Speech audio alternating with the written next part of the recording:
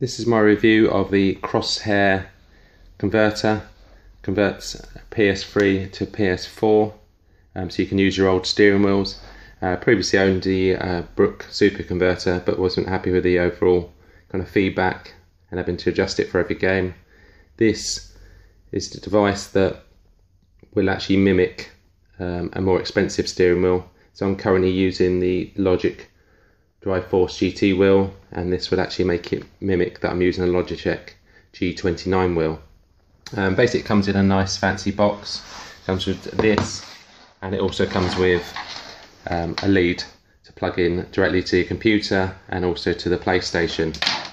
This device is not preloaded, and you will need a Windows computer to upload the software to it, but it is very simple. It comes with instructions. You click, you go onto the website, click on the download button, download the software to computer, and then simply upload it onto the actual device. Then you select the games that you want to use on the device, download them, save it, and it is as simple as that. Then get the device, and then the device is actually plugged into your PlayStation. So how simple is it to connect to the PlayStation? First of all, you need to connect the leads to the device first, not to the PlayStation.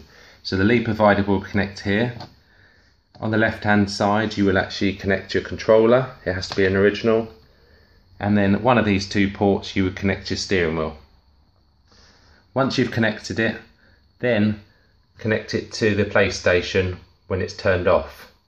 Turn the PlayStation on, and then this will actually go through different colours until it gets to what it's called breathing, which is this kind of bluey white colour, and it's kind of in a kind of breathing type of pattern. Once it's white, you will hear your steering wheel set up, and you just simply press the PS button and the X button, and it's good to go.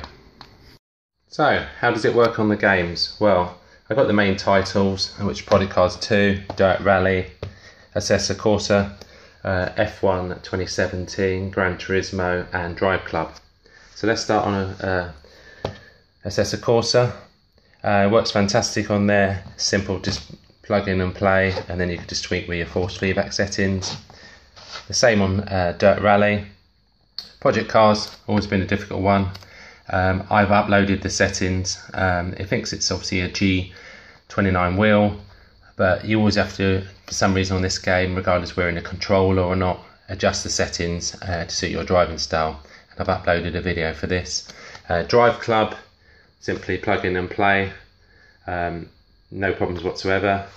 F1 2017, exactly the same.